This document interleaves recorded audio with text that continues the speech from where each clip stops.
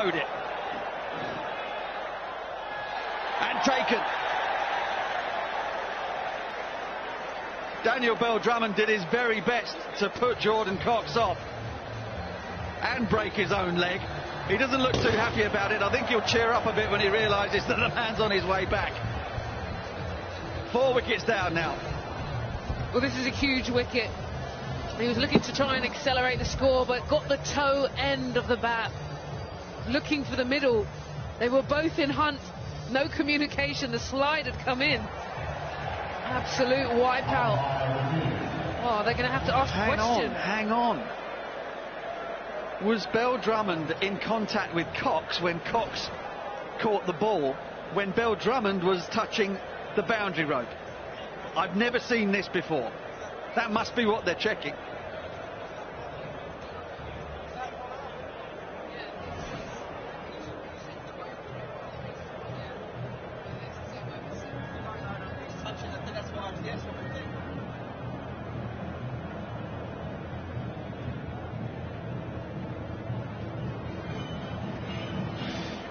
So Cox takes the catch cleanly, but he is in contact with Bell-Drummond. Bell-Drummond is in contact with the rope. Cox is in contact with the ball. Now, you think you've seen everything.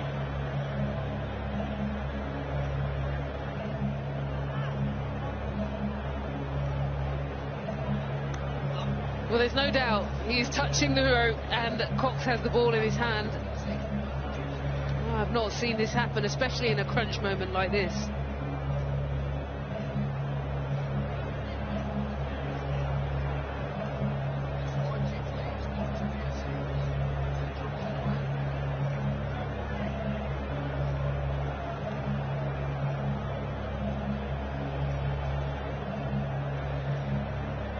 Well, I mean, he's without any question. He's taken the catch, he's in control of the ball there, and without any question he's in contact with Bell-Drummond, who's in contact with the boundary cushion.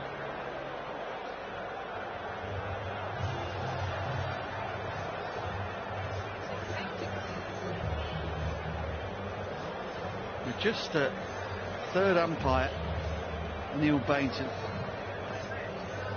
will be in conversation with fourth umpire and Graham Lloyd and match referee about what the law says about this. I recognise that look on the face of Mike Burns. That is, I've got no idea. Never seen it, never come across it. It's 6. Wow. Wow, wow, wow. You're in the game for most of your life and you think you've seen everything. That is the first time I've ever seen that. Joe Cox is fuming, as you can imagine, and so is Bell-Drummond. This is not something that anyone would have seen before. In summary, there was contact with the rope whilst holding the ball, even though it was via Daniel Bell-Drummond, and that's why the catch was made.